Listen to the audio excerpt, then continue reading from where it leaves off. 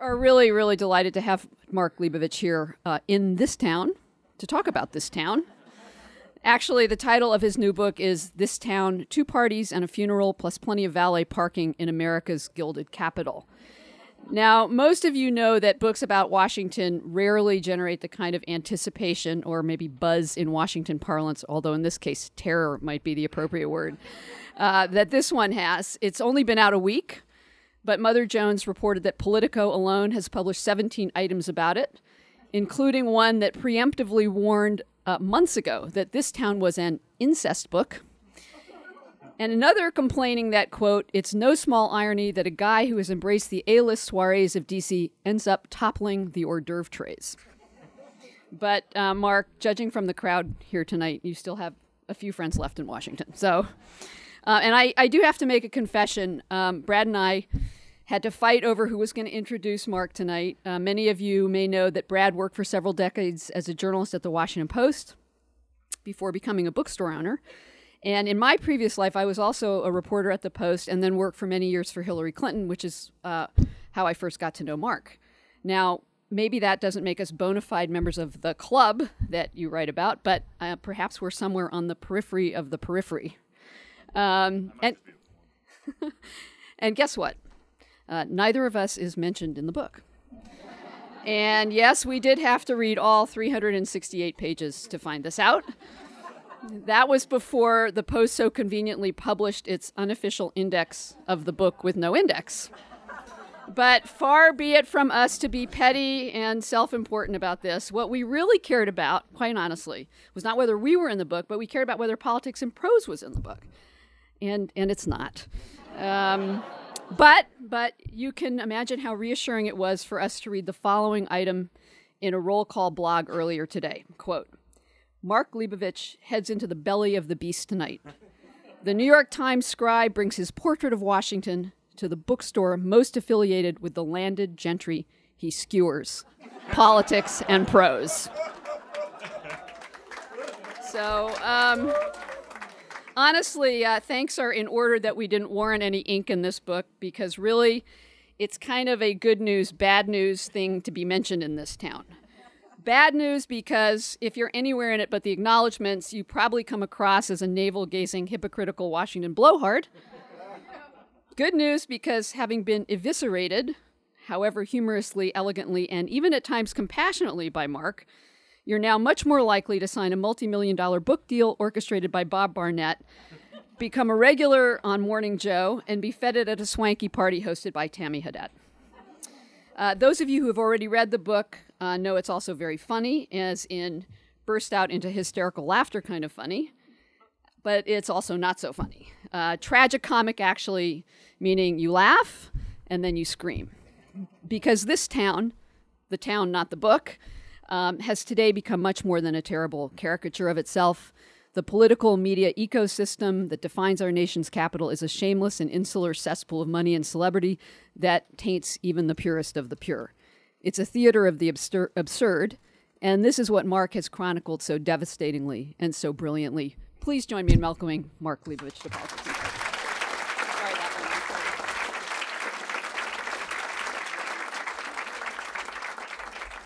one. That was a great introduction, I think. Thank you all for coming. I mean, this is amazing, and I will say, first of all, I'm not such a bad guy, but Politics and Prose is one of my. It's if I'm going to talk about what might be bad about Washington, I want to talk for a few minutes about what is really good about Washington, and you could start with this place. This is not me sort of trying to curry favor with the owners.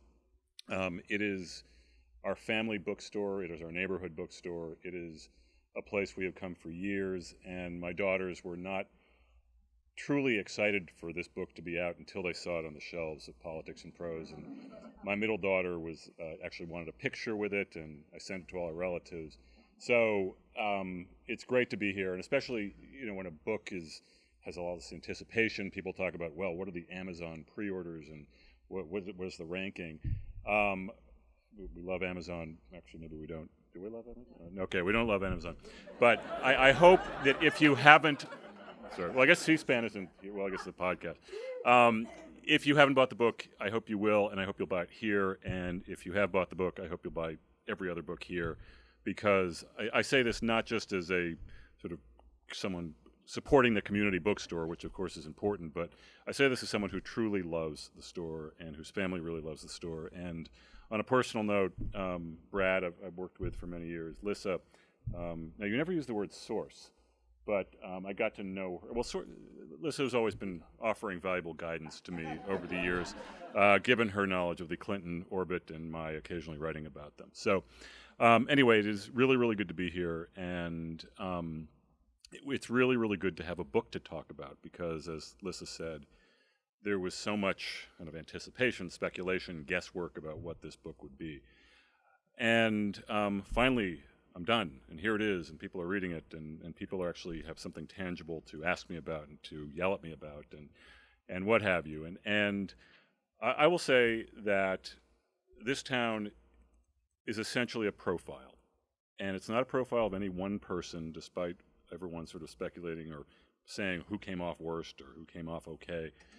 It's a profile of a city in a moment, and I would say that that moment's the 21st century, and it's a moment of a city transformed by wealth, by new media, by celebrity, and what it does is it charts a 5-year period in the life of the city, beginning in June of 2008 at the funeral of Tim Russert, and ending, I guess, maybe 4.5 years, ending with Barack Obama's second inauguration. And it sort of charts the life of the city through the Obama change brigades and their experience here, but ultimately through this incredible change in media that we've seen, this incredible change in the economy. I mean, the local economy has just been humming right along. I mean, this is the wealthiest community in the United States, home to 7 of the wealthiest 10 counties in the United States, this metropolitan area, at a time when the rest of the country's economy has completely faltered, at a time of incredible disconnect between the disappointment that so much of the country feels for its capital city and what seems to be a time when the capital city has reached a tipping point of self-celebration, I guess is how I put it. So I embarked on this really in 2010, but the first scene is 2008, and it's with Tim Russert's funeral, and in the time, I guess people sort of knew I was working on this book, so there have been little spasms of news cycles in which people were talking about it. There was one instance a few years ago when one of my subjects, who was the press secretary for Darrell Issa, a Republican in Congress, was sharing emails with me from people who didn't know their emails were being shared. They were reporters, some were members of Congress, and he was doing this in the guise of trying to show me how he spent his days, because he was a staff person who was rather enamored of his own narrative, and which is dangerous for a staff person, as anyone who's worked on a political staff can tell you. And Politico caught wind of this. It became a huge story. I think in addition to the 17 stories that they wrote about the book, they probably wrote about 24 more in that 1 week alone in 2011. And the media started writing about the media, and everyone was writing disclaimers about how everyone knew each other and how everyone is friends with each other. And that gave rise to what I think is my favorite line about this whole book, which was written in a tweet by my friend John Dickerson, who is the White House reporter for Slate. And he was writing about this media free-for-all and everyone writing about each other and everyone critiquing each other and everyone focusing on each other on a week in which, revolution was breaking out in Egypt. The Republicans were threatening to shut down the government, and this was the biggest story, at least on Capitol Hill. And John, actually, I'll read you 2 paragraphs. Neither of them are in my own words, but I think they're pretty emblematic. In his Washington Post column, Dana Milbank, a friend, wrote that, quote, "If Washington's political culture gets any more incestuous, our children are going to be born with extra fingers," unquote. And then I thought the best thing written about the whole episode was on Twitter by John Dickerson, a political writer for Slate, talking head for CBS News, and a you-know-what of mine. Quote, "Instead of writing a book about how self-involved Washington is," Dickerson wrote, "Mark Leibovich has gotten people to act it out in real time." Which I thought was very distilling in the moment, and actually I think he put out a similar tweet after Politico wrote their preemptive piece speculating on what would be in it. This was like 6 weeks ago. Anyway, so what I want to do is read a couple passages. I would then love to turn this over to questions, because I'm a journalist. I much prefer give and take. I do not like giving speeches. I don't like reading to people. Well, I love reading to people, but I would rather you buy the book and absorb it on your own terms. And then hopefully we'll just embark on a conversation. So this is at the end of the Tim Russert memorial service. And this was a state funeral-like event. I mean, it was compared to a state funeral. Sally Quinn actually said it was not since Ronald Reagan's funeral and Gerald Ford's funeral has Washington been so shaken by someone's departure. Live TV coverage, NBC especially, because that's where Tim Russert worked. Tim Russert was what I call the mayor of official Washington. He was someone who lived at the nexus of politics and money and media. He was really the center of where politicians had to go to sort of test their mettle. He was kind of an arbiter. He also came from a political background. He worked for Mario Cuomo and Daniel Patrick Moynihan. And his death was just this jarring moment. And I focused on the Kennedy Center spectacle because it was just that, a spectacle. It was a memorial service that all the tribes showed up at, the Clintons, the Obamas, the McCains, the Democrats, the Republicans, the lobbyists, the hangers-on, the media. People were talking on TV about it for days. And I remember sitting there. I was a guest. I didn't know Tim Russert well, but I was invited, and I just remember seeing it immediately devolve, at least even before it began, into a cocktail party. And not literally a cocktail party, although there was one afterwards on the Kennedy Center roof. But people working it, people trying to get David Axelrod booked on their shows, people running up, actually literally a booker for MSNBC, running up to Hillary Clinton to try to get her to come on Keith Olbermann's show that night. People angling to replace Tim Russert. And Tom Brokaw actually had a great line. He said, "Welcome friends, family, and the biggest group of all, those who think that they will replace Tim Russert on Meet the Press." So anyway, this is a long chapter. It's the first chapter. It's also the prologue, and it sets the scene. It introduces a lot of the characters who recur through the 4.5-year narrative. And I will read the end of this first chapter. Okay.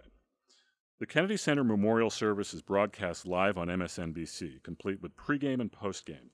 Luminary speakers, polished remarks, Brokaw hoisting a rolling rock at the lectern, and Bruce Springsteen materializing via satellite from Germany. Brian Williams, the NBC News anchor, is given a prime place in the murderer's row of celebrity eulogists. The Russert family is surprised about this, since Williams was never one of Tim's guys. Nor is the family happy about the presence at the funeral of former NBC president Andrew Lack, whom Tim despised, or the degree to which NBC has hijacked the Kennedy Center time as a network branding opportunity. But such a dance is part of living and dying as public property. They understand that, as Tim must have understood it, the Russert family will benefit, none more so than Luke Russert, who already has his own sports talk show on XM satellite radio with he and Tim's buddy James Carville. Luke's amazing eulogy will effectively launch his television career.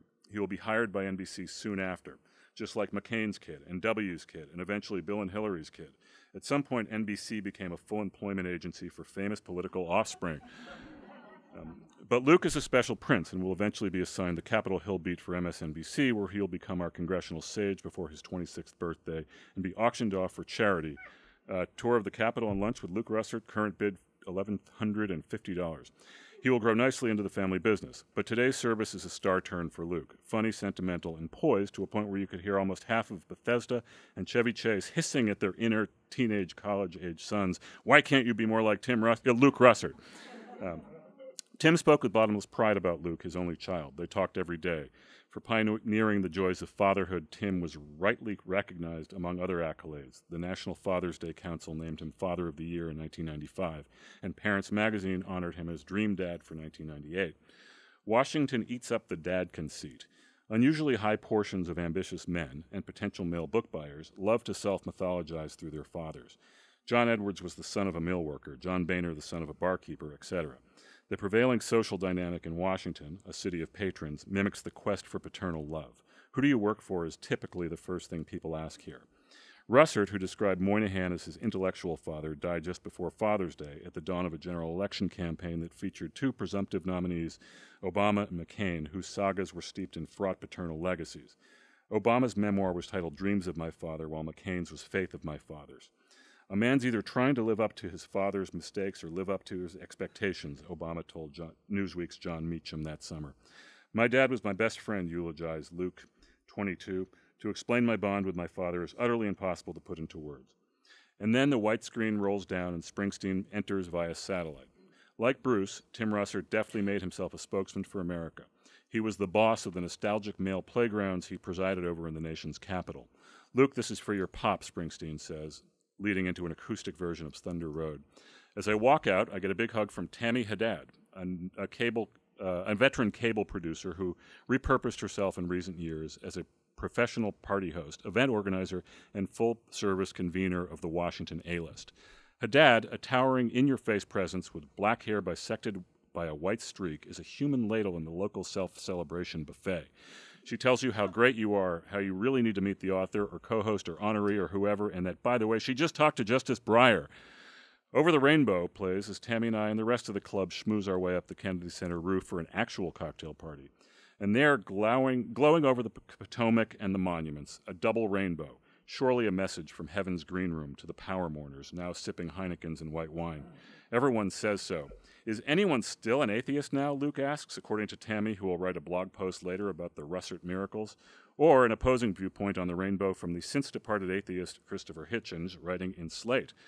No benign deity plucks television news show hosts from their desks in the prime of life and then hastily compensates their friends and family by displays of irradiated droplets in the sky, unquote. God could not be reached for comment, but let us at least agree that he is obviously quite attuned to the doings of politics and media. That is why so many would-be leaders say they are being called upon to run for president, and why eulogists lean so heavily on the trope that God runs a human resources department that recruits people like Sunday hosts and yachtsmen into heaven. When Andy Rooney died a few years later, the CBS anchor Scott Pelley compared Rooney to Cicero and Dickens and certified that, quote, apparently God needed a writer. Parenthetical. Apparently CBS did not, because Rooney had just been pushed out a month earlier.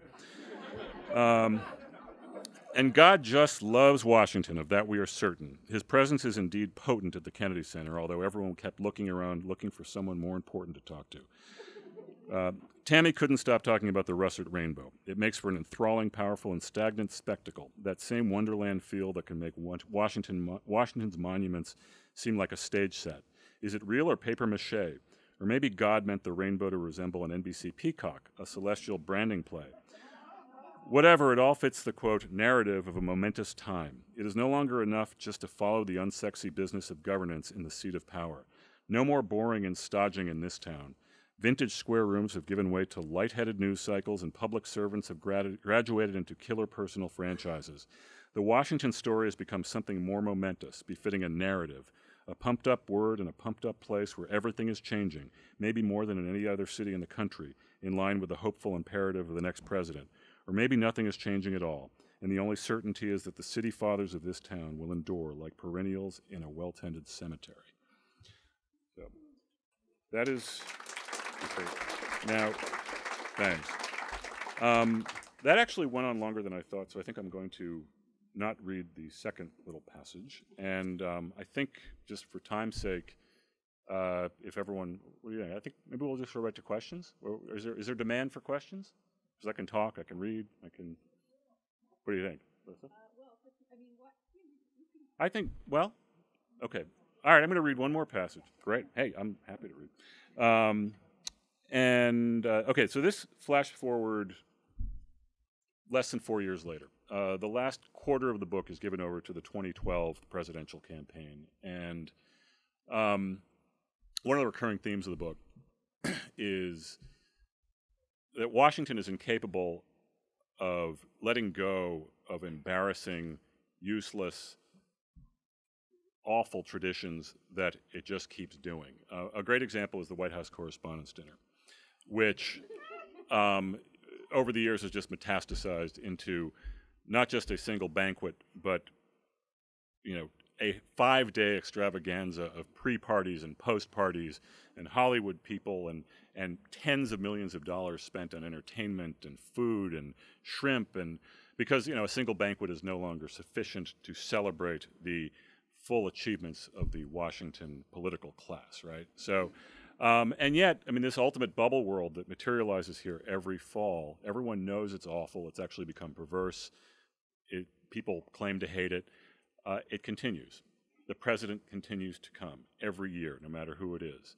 It is an endorsement, I mean, a tacit endorsement, an explicit endorsement, that this somehow continues, this ostentatious waste and I don't know, I just think it's an embarrassment. So another one of these little institutions is the spin room. Now, it's not as expensive, but a spin room is, as I think many of you know, it is a room after a debate, usually a presidential debate, but you know, Senate debates also, where the media gathers and the spinmeisters of the two campaigns and the surrogates and the people representing the candidates go and they spin. A spin is essentially either a shading of the truth, a lie, what have you. But I think the full-on uselessness of this is described in the name, and yet the name endures almost without irony, and it continues. And the spin room has become particularly useless in a time when campaign spin has moved into real time via Twitter, via email, via, I mean, you can sit in a debate now and you're getting press releases like in real time and statements and this is a lie and this is a fact check and everything. And yet people still go in and like all these TV cameras around and people try to spin you and it's useless. And yet they endure. And one of the things I did, there was a scene in South Carolina in late January of last year, probably the middle of the Republican primaries. And I encountered Bae Buchanan. Does anyone know who Bae Buchanan is? She is Pat Buchanan's sister. She's a Republican operative, CNN pundit. Like half the people in this room was a former host of Crossfire on CNN. She ran Brother Pat's 3 presidential campaigns. She endorsed Mitt Romney, I think, around maybe December of 2011. And so they took her all over the country, and she was spinning for Mitt Romney and appearing on CNN and doing what she does. She's very emblematic of the culture we have today in which punditry has sort of replaced reporting as the gold standard of my profession. And so I'm in the middle of South Carolina, just sort of absorbing the scene because I wasn't on deadline or anything. And there was Bae Buchanan. I think I've met a few times. Seems like a very nice woman. And so I wrote about it, and this is what it looked like. And one of the things that you should know about the spin room, I mean, like the high school analogy, which is way overused and a cliche, spin rooms are like that too. I mean, the really popular spinners, like the governors, are often mobbed by media. And then there are the people that aren't that popular. They're sort of standing by themselves, and you sort of, you know, maybe a foreign press guy will come up to them and say, well, what did you think of the debate? And they'll say, well, I thought, you know, Newt Gingrich really hit it out of the park tonight, or whatever. Anyway, so this is, I actually just sort of picked this at random, but this is my encounter with Bae Buchanan in late January of 2011 in North Charleston, South Carolina. Hey, it's Bae Buchanan. You never know who you'll run into in the spin room. Actually, Bae Buchanan is precisely the specimen you run into in the spin room. Like copies of U.S. News at the dentist's office, Bae Buchanan belongs in spin rooms. Spin rooms are hideous. They are where campaign aides and candidate surrogates gather after candidate debates to ritually humor a crush of media types. Their currency includes the lobotomizing talking points about how candidate X, quote, really hit it out of the park tonight, or how candidate Y, quote, was the only one on stage who looked presidential. Candid insights like that. The rooms endure, for some reason, as routine appendages to the 8,000 or so debates that are inflicted during every presidential campaign. Buchanan, who is not hideous, lives in the political people on TV nether ooze in which you lose track of whether she is a pundit or an operative or a surrogate or some hybrid squid, in the same way that you lose track of a lawyer for the SEC who takes a position at a DC lobbying firm or a Citigroup executive who takes a job at the SEC and is suddenly investigating his former and perhaps future colleagues. For all I can tell, Buchanan might have even entered the world in a spin room after being conceived in the back of a satellite truck and gestated in a green room to be hatched from the quivering egg incubated under warm TV lights into the welcoming obstetric hands of Wolf Blitzer. That might be a little harsh, but it never changes. Presidents do, and elections come and go, and new technologies like Twitter come along and revolutionize.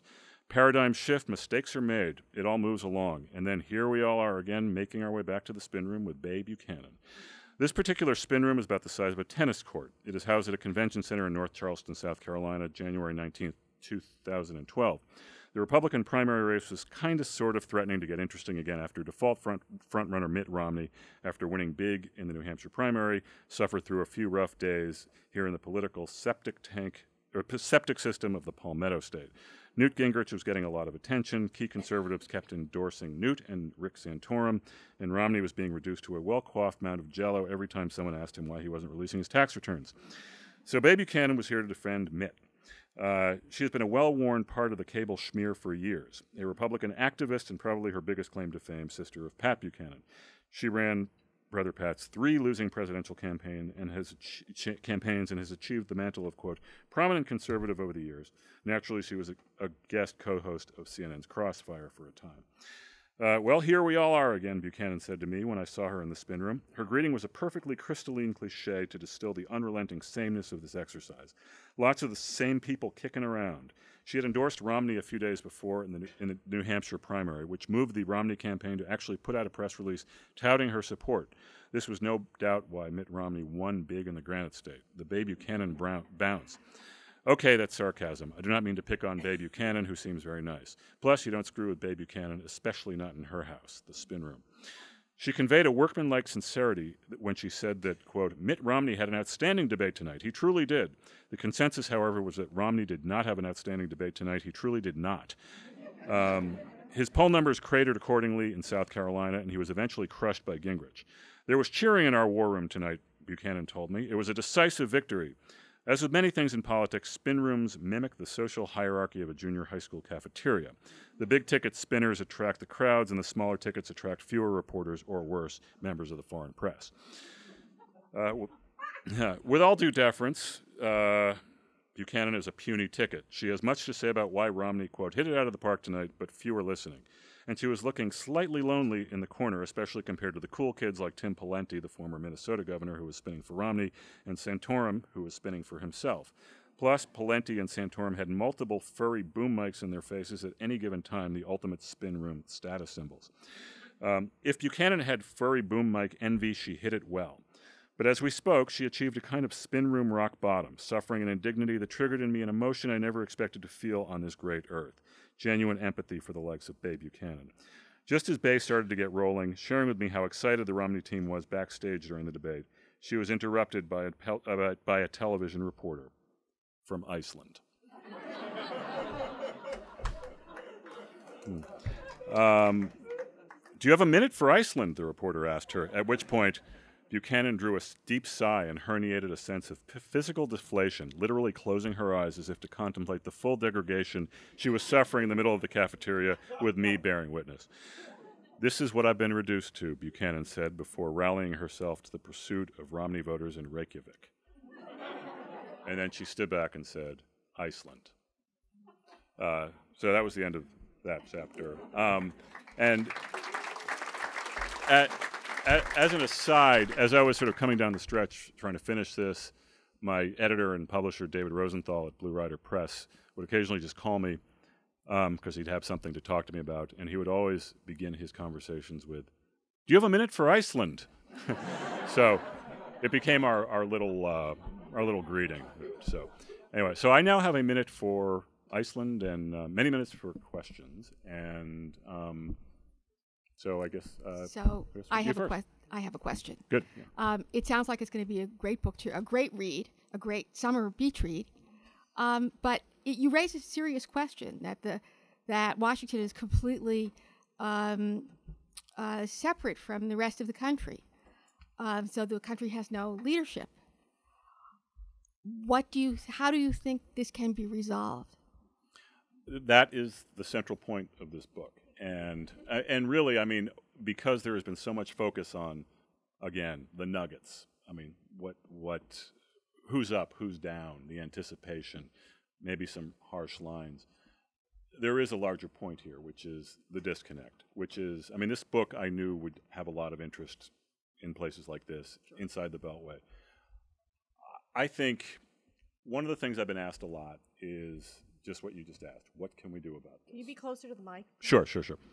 Why can't we, I mean, you don't lay out prescriptions, and it's true. I don't have a chapter at the end in which I have 10 bullet points 10 ways in which we can make Washington work. We should have term limits. We should have a third-party candidate. We should have campaign finance or whatever. And I think my answer is, as a journalist, I hold a mirror to this culture. I don't know if it's a cop-out to say, but I think that what I do, and this is sort of a glib thing that one of the reviewers said, everyone is disappointed in Washington, but this book enables you to be disappointed in Washington with greater specificity, with greater passion, with a fuller cinematographic sense. And I love that people seem to be enjoying and delighting in this book and laughing out loud. I mean, that's all great. But no, I mean, I do think there is a serious point, and I think the initial response, I mean, based on what I've heard, and it's only been a few weeks, has been a combination of outrage, delight, and even inside the Beltway, I've been surprised that a lot of people said that they've sort of thought about themselves more. They've thought about the system more. And again, I don't want to pick on one person or one party or one institution. I mean, this is a profile of a city, and if I can flesh that out a little bit and any change comes from it, great. But that's sort of what I do as a journalist, though. So, thanks. Yeah. Hi. You certainly shed your objectivity for this, it seems. Sure. How does that, so I have two questions really. One is, how does that affect your reporting going forward? Because not only will sources still talk to you, as, you know, I think you talked about with Charlie Rose, but is, Right. you know, yourself, internally you went through a shift to do this. Right. But the second question is really about your process. I mean, how did you decide to do this book, and what was your process of actually writing it? Right. Well, two very core questions. I mean, I think, first of all, I mean, the process was long, as my family here can attest. But the objectivity question is one I get a lot, because I am not a beat reporter. I've never been a wire service reporter. I'm a feature reporter. I have had the license, if that's the right word, or the ability to write with a fair amount of voice for many, many years, first at the Washington Post in the style section, and now at the Times, where they've let me, again, write with a point of view. I mean, as a magazine writer, which is what I am now, I am allowed or encouraged to write with a point of view. So this is my take. I mean, I don't, again, I think I have people, I mean, I write a lot of profiles, okay, and I actually have had the pleasure and sometimes not pleasure of getting to know these people. And I have learned that, first of all, objectivity is not measured so much in stripping bare the words and of all adjectives and of all opinion in your sentences. It's sort of trying to keep an open mind no matter where you go, no matter who you're talking to. And so I don't claim to be objective. I don't think any writer who says they're objective is being fully honest. I mean, I think there are more classically objective forms. I think you would probably say, or anyone who's read my work over the years would say, that I am someone who writes with a point of view. So in that sense, it wasn't that big of a jump. I mean, I think when it's your book and your name's on it and the New York Times name isn't on the top of it and you don't have a million editors, I mean, yes, you do have more leeway. But, you know, I don't have the luxury of being a foreign correspondent. I mean, I'm living here. I love politics. I intend to keep covering politics. And I think the fundamentals of journalism are such that you honor ground rules, you are straight with people, you write honestly, you try not to surprise them. And so, yeah, I mean, it's a messy process at times. I mean, it really, really is. People are complicated here as everywhere, and certainly the process of writing this book had some fits and starts, as my wife can attest and my friends can attest. But I got there, and that's, you know, the best part about this book right now is its doneness. But which is, yes, I mean, it really feels good to be done with this. But yeah, I mean, it's not, there's no blueprint. I mean, it's not like I could say, this is how you do it and how I would do it again. I mean, a lot of it is hit or miss, and maybe that's just sort of my style. So. Can I just ask how you made the time to write it, literally? Mary? Lack of sleep? No, I mean, there was a wife, is that what happened? Yeah, no. It is, I mean, as anyone you put the kids in the closet? As anyone who's written a book will attest, there are a lot of sacrifices with family.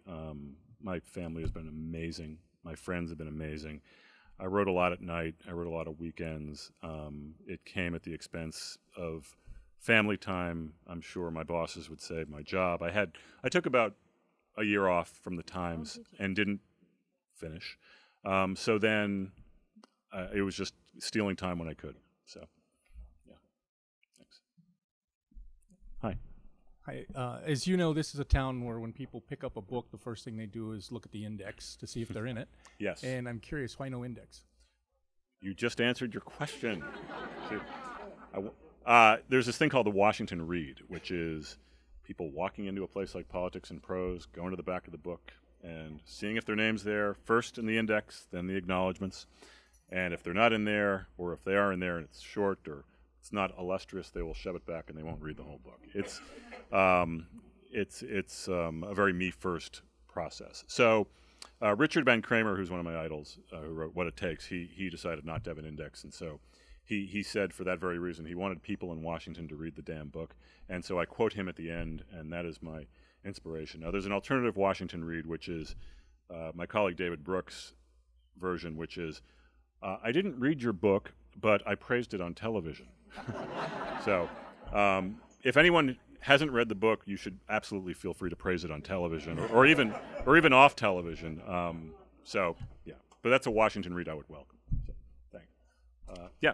Well, I've almost read the book, so I apologize if you've discussed this in the book. But how do you personally reconcile the fact that, as you say in the beginning of the book, you're kind of a product of this whole absurd system, but by doing this expose, you're exposing issues, but also you're going to personally, financially have a lot of gain, just like a lot of these people, as well as, I don't know if this is ironically, but your position within the club, even though you might initially not get a few emails or a few hate emails, will increase exponentially because of it. Yeah, I mean, look, I certainly didn't do this for financial gain. I mean, if it turns out to be a financial gain, great.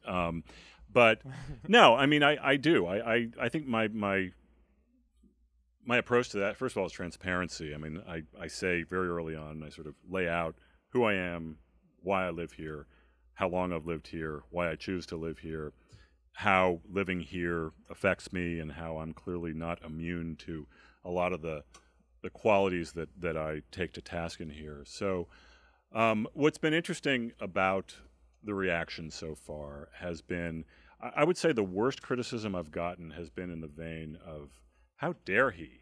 And the how dare he is not that I got anything wrong or not that I violated any confidences or ground rules, but how dare he in that, what about those unwritten rules where members of the club are not supposed to write critically about other members of the club? I mean, isn't that sort of a violation? Isn't that a I mean, I think I was on George Stephanopoulos' show last Sunday, not yesterday, but a week ago, or not, whatever, a week ago. And his first question was, isn't this uncomfortable for you? And I didn't think to respond like this at the time, but what I should have said was, not really, but if it is, I welcome discomfort. I mean, I think discomfort, there's not enough discomfort in Washington journalism. I think it's a very comfortable moment in Washington. I mean, I think one of the misconceptions about Washington is it's a really tough town. I actually think Washington's a pretty easy town. I mean, I think it's a town these days of pretty easy, I mean, wealth, if that's the right term, easy fame, easy second acts, and I'm not really worried at all. I mean, I'll have encounters with people. I had one today with someone who didn't like how he was characterized. But I mean, Jay Carney was asked in the White House briefing today, so have you read Mark Leibovich's book? And he then had a great answer. He said, well, no, but I'm hoping to get invited to the book party. So I immediately sent him an invitation to the book party, and he immediately wrote back saying, I can't believe you've reduced me to groveling from the podium. But again, this is an example of kind of this town parodying itself like in real time. But no, look, I mean, this is who I am. I'm writing from the inside. I write from it willingly, and I welcome any discomfort, if not soul-searching, it brings about. So, yeah. Hi. I was listening to your reading of the Russet Memorial, and I was thinking about, there was a moment on TV that seemed so real to me. It was when Luke Russet at the end. I think it was a week or two after he passed away. Mm-hmm. He was at his dad's chair as they faded Yeah. out, and I took that as a sincere moment. But after listening to you, how much is sincere? I'm glad you raised this. I mean, Luke Russert had just lost his father. Luke Russert had just lost his best friend, and I think what I read might have sounded, without the full context of the book, might have sounded disrespectful of that. I don't mean that in any way. In fact, Luke Russert, given what he went through, I mean, they were genuinely close. They would talk every day. He was, I think, prematurely given a job that immediately had half the town talking nepotism, snarking about, why is he in this job, including, I guess, me right here.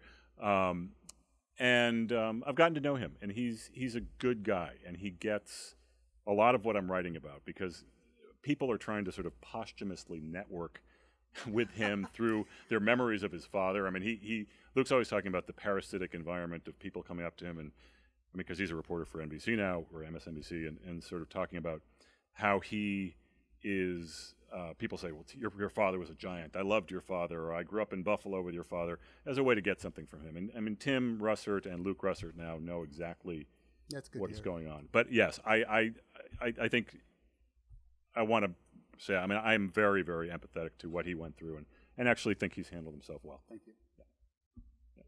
Yeah. Curious to find out whether Heilman's and Halpern's tome served as any type of template as to your approach regarding methodology, formation of how you were going to put forth content and so forth. Did that have any benchmarks or points for you in your going forth with this? Well, one model I like to use is the fact that they got a $5 million book on their deal on their next book and an HBO movie out of it. No, I mean, Game Change was it was a really well done book. I mean, I think there are two pretty built-in structures in nonfiction political books. I mean, one is memoir and one is the campaign book, and both have a beginning. I mean, both have a structure. I mean, a memoir is a life, a campaign has a beginning, middle, and an end. You have the culmination. I yearned throughout this process for a beginning to end.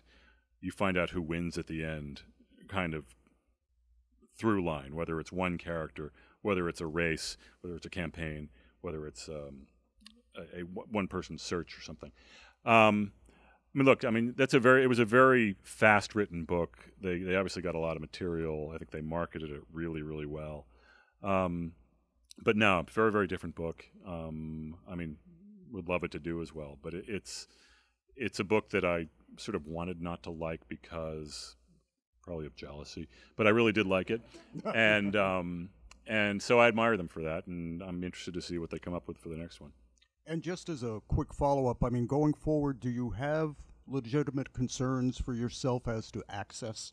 None. I mean, I really don't. I mean, look, I mean, I've been doing political profiles for years, and some of them are really tough. And, I mean, a few things. I mean, one, I work for a major news organization, so I don't think for a second that it's me that's invited to these parties. It's my news organization. It's my job that's invited to these parties, right? And I think one of the things that happens in this town is that people accrue their own identity to what they think, their job title, the fuss people make over them, the degree to which people suck up to them.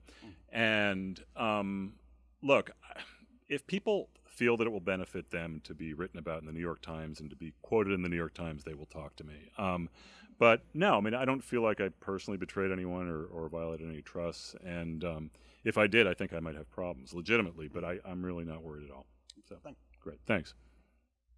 Hi. I still think it's a noble endeavor when somebody decides to throw their hat in the ring and become a politician. Totally agree. I just don't think it's their fault that the coverage of them is so shallow. What do you think?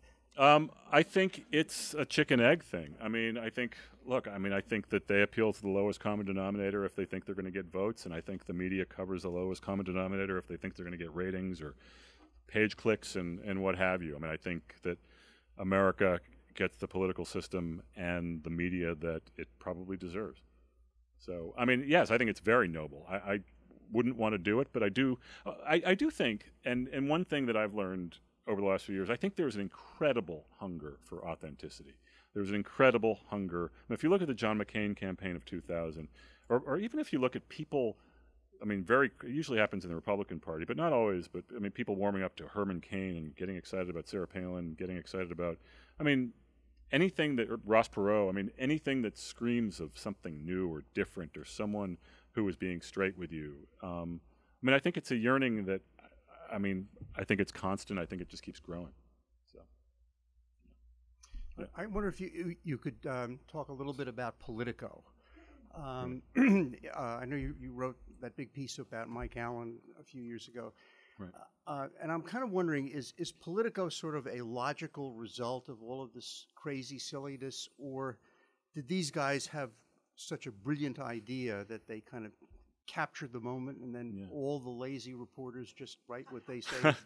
I actually think both are true. I mean, I think they have created, exactly the kind of product that they wanted to, and one that, look, there is obviously an appetite for. I mean, political junkies crave what they provide, which is a lot of news, sometimes a little bit shallow, but just they break news, they amplify news, they promote themselves. I mean, I don't know if people want that, but look, I mean, they are appealing to a junkie culture, and Washington is filled with political junkies, and I'm one of them. And I think one of the reasons I think Politico might have suffered a little bit in this book, mostly because I'm sort of familiar with their work, because I read them a few times a day. I probably read them more closely than I do other publications that I shouldn't name here. But look, I mean, I know the people who started it. I mean, I know Mike, and I think that they've really stuck to their vision. I think it just is. I don't think it's good or bad. I just think it is, and I think the market sort of bears it out. I mean, I do think it'll be interesting to see where they go from here, because what they do costs a lot of money, and they have some very good reporters there. I mean, they break some big stories, and I do wish them the best. I don't quite know why they're so obsessed with me and the book, and why I don't know. They're decided that they are an aggrieved party, but every time they write about it, it seems to help sales. So, yeah, you and then you. You've alluded to some of your profiles. I think one of your best before this book was the profile you did, I think, in 2008 on Chris Matthews. And it touched on a lot of these themes. And I'm curious if that was an impetus for the book. And also, could you share maybe one of the best stories from that experience? From the Chris Matthews experience? Actually, somewhere in the book. I mean, Chris Matthews, I do have a bias to characters. I like people who are characters, and I like people who are kind of not afraid to let you see who they are. And Chris Matthews has no filtering device. I mean, he's just this loud kind of carnival barker of a political commentator, loves politics, unabashed about that. I mean, he's a character. And in this profile that you're referring to, I spent quite a bit of time with him. It was during the primaries in 2008. Chris just gave me the full Chris, and the tape recorder was working, and I wrote about it. And I think pretty much everyone who knows him says I captured him. But look, I mean, everyone has their own story. Everyone has their own version of how they want to be viewed, and especially in Washington, because everyone's, like I said in the book, is constantly writing the story of their own lives, right? And then a guy like me comes around and writes a different story or writes sort of an alternative view. So, look, Chris, there's a scene at the end of the book when I write about, it's a party at Ben Bradley and Sally Quinn's house over this last Christmas. And Chris Matthews, the first party I went to at Ben Bradley and Sally Quinn's house was 4 years ago, right before the first inauguration for Barack Obama. And I just written that story, and Chris Matthews said, he kept storming away from me. He was not happy with me, and he kept saying, "You cost me a job I really, really wanted." And I had no idea what he was talking about. I think it was either, I didn't know if it was the Meet the Press job, because that was open for a while. I didn't know if it was, he was thinking about running for Senate in Pennsylvania. Anyway, then he sort of stormed away, and actually Ben Bradley sort of overheard this, and he kind of like shrugged. This was 4 years ago. And he said, well, my kids are here, but he said, come. And then he told me to keep your pecker up, which is that's Ben's big, that's what he tells people when, I don't know. Yeah. Anyway, so, but then 4 years later at the last party, which is the last chapter in the book, I saw Chris at the same buffet table, and Chris said, "You know, you're an assassin, but you're a mensch." And the fact that I like you again proves I'm not really Irish. And I think that was great. I thought that was like a great moment. And so he actually had me on Hardball once about a year ago, and I was fully prepared for him to like litigate everything. I mean, just go completely public, and I was going to have one of those like cable shouting matches. But yeah, no, I mean, Chris Matthews was fun. I mean, I enjoy him. I think on some level he probably enjoyed the process, although it probably took a while. So, yeah. Who are the good guys in your book? And a second question, how does Obama fit in this culture you've biopsied? Good questions. I mean, I think it's funny. I mean, I'll sort of give a blanket Washington, like totally unsatisfying Washington answer on the good guys, which is, it's not really for me to say. But I do think, I mean, people who have read this have said that Harry Reid and Tom Coburn, who are principals in a chapter called Three Senators for Our Time, they sort of learned a great deal about them. And these are two senators who are absolute opposites. They are opposite sides of the institution. One is an institutionalist, one is a hairball. Coburn's a hairball. I mean that in a good way. One is a very, very conservative Republican, one of the fathers of the Tea Party. One is, you know, as partisan and as powerful a Democrat as there is on the Hill. They hate each other. They're completely, they despise each other for reasons I say. But I don't know, people seem to have come away from really liking them more. And I do think that they both are two of the more honest people I have gotten to know over the years for reasons I lay out. Look, I mean, what was the second question? It was, Obama. Well, I mean, Obama is, you know, his change brigade begins the book. I mean, his election basically begins the book. And he said one of his biggest challenges in 2008, he was going to change Washington. I mean, it was his reason for running. And he has said explicitly since then he failed miserably at changing Washington. Barack Obama and any president, I'm always sort of intimidated by writing about them because I find the modern presidency to be so unknowable in a way. I think the job is so superhuman. I mean, requiring levels of stamina and responsibility and scrutiny that I think has always been awesome, but I think in this day and age, I mean, I can't even begin to get my head around what that must be like. But I do think that his White House, if you look at the people who designed his 2008 campaign, who were going to reject the Washington game, who were going to not deal with super PACs in 2012 and not opt out of the campaign finance system in 2008 and not allow lobbyists into the White House, and then repeatedly saying, never mind, never mind, never mind. It's unclear how hard they really tried to really engage Republicans in meeting even two-thirds of the way or halfway. Look, I will say this. I mean, I think change and hope was a great marketing strategy. Probably got him elected. He's obviously a very gifted man. I think there's a scene towards the end of the book in which they're having a strategy meeting, the team in Chicago and the sort of fledgling re-election campaign and the White House staff. And Obama convened it on a Saturday. And he said, look, there are 15 people in here. The group's kind of big. I hope I can trust you guys. I want to speak frankly. I want to speak like we did in 2008 and, you know, really have a give and take.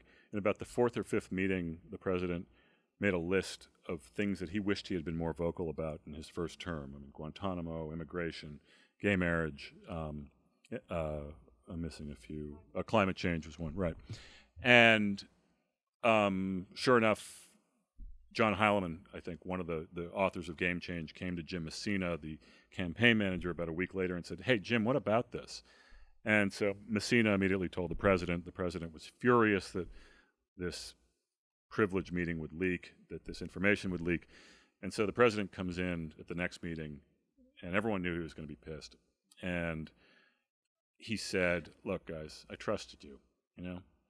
I loved these meetings. They were really frank. They were really good. I think they were productive. I hope they will continue in some form. If they do, I'm not going to be part of them. He got up and left. And Vice President Biden chewed out everyone for letting the president down. And then there was this recriminations meeting, and everyone was just sort of soul-searching. They said, how did this happen? What happened to us?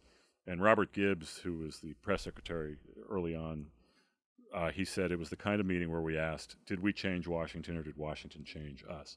And that's how that chapter ends. But I think that, look, I don't think they did a very good job changing Washington. I don't think it's their fault in many ways. I think partly it is their fault. And look, being president's a tough job, and he's got some more time. So. Before I ask you my question, I really wanted to say thank you. I didn't know that I was coming to this reading today. I am a recent... Yeah, sorry. I'm short. She was thanking me. I wanted to thank you. I recently graduated with my undergraduate and moved to D.C. And in the midst of applying and interviewing and being discouraged by what is D.C., I was reminded from your book why I came here. And that was because I wanted to do good, because I want to change something. And it's hard to think that when you're a part of the institution. So my question for you is, being a father and being a DC professional, what advice do you give to young people like me who are coming here to do the good in an institution that isn't doing good? Right. Thank you, by the way. That's a great question. I really appreciate it. I mean, wow. I mean, look, I mean, hold on to that. I mean, I think one of the... I mean, people have read this as a cynical book, I think with good reason, but I think I wrote this on some level from a place of idealism and a place of maybe optimism, just because I want to feel good about the capital city. I want to feel good about the world my kids are growing up in, literally in Washington. And again, we like our life here. And I don't, my advice is just hold on to that, you know? I mean, it's a very, very powerful impulse. I don't think you're going to, I mean, people evolve, obviously, but I think that's just a really, really unique and special impulse, and I think it's what brings a lot of people here. I mean, you have these starstruck people, usually quite young, who descend on the city and really revivify it in a way that's, I think, really cool every, 4 years. And some people do it because they want to be like Josh Lyman or some, House of Cards character. And one of the things that's happened is that Hollywood has come to define a lot of these archetypes, which is kind of unfortunate because they're usually not very noble. But I guess Josh Lyman was sort of noble. But no, just hang on to it. I mean, I would love this book to be a source of at least some kind of motivation for good. I mean, it was never something I would just love it. I mean, I just loved hearing your question. I hope you hang on to it. So, thanks.